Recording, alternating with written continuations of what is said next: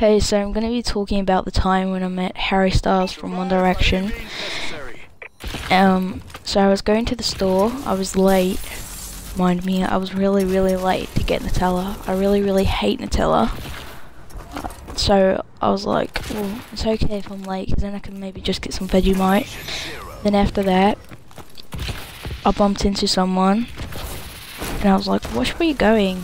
That's really rude." And he was like, "Don't you know who I am?" I was like, "Well, no, I don't." He was like, "I'm Harry from One Direction." I was like, "Oh yeah, I know that band." I don't really. I was only saying that so that I didn't hurt his feelings. I was like, "Yeah, you're my favourite." And he was like, "Oh, cool." And after that, it was like, "Do you want to take a picture?" I was like, "No, I don't have a phone." I did actually, but I didn't want to tell him. He's like, "I've got one." I was like, "Oh, sorry, I don't like pictures." Then after that, he was like, "Oh, right, sorry." I was like, "Yeah, you better be." He was being really rude and sassy. Then after that, he was like, "Well, I better let you go." And I was like, "Yeah, that's really rude. You're about to make me swear."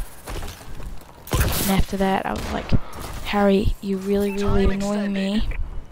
Because he wasn't even saying anything. I think that's pretty rude. Then, so if you're under 21, please turn this off, because I'm about to swear. I was like, "Bum." He was like, that's really rude. People under 21 wouldn't like that." I was like, "What age are you?" And he was like, "I'm under 21. And I was like, "Sorry." Then after that, I walked away, because I wasn't having any of his nonsense. So, if you guys ever see this rude person called Harry Styles in public, please avoid him, because he makes you swear. Okay, bye, and sorry Mum for swearing.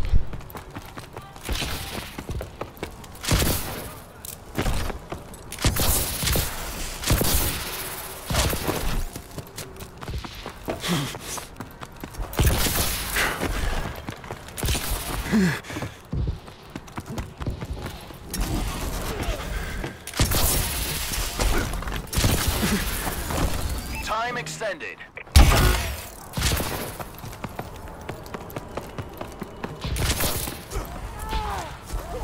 Time extended. Time extended. Time extended.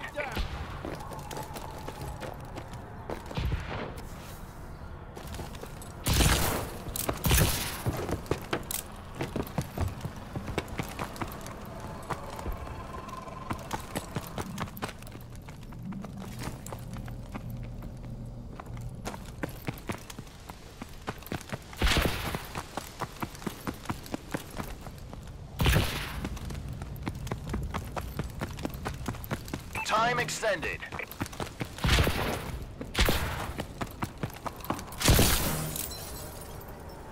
Good work, team. I'll give Irons the good news.